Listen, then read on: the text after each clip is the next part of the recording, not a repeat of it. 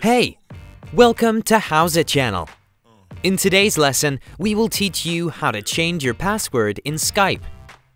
Go to Cortana search line and type Skype. Click on it to open the app. Click on the account picture in the left top corner. Choose Manage Account from the list at the bottom of the window. It will open the Skype webpage with your account logged in. Scroll down and click on Change Password under Settings and Preferences. Click on Reset or Change Password.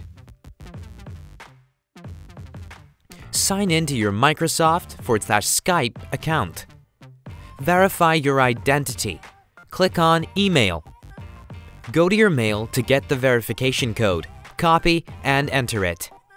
Click on Verify. Click on No Thanks in the new window.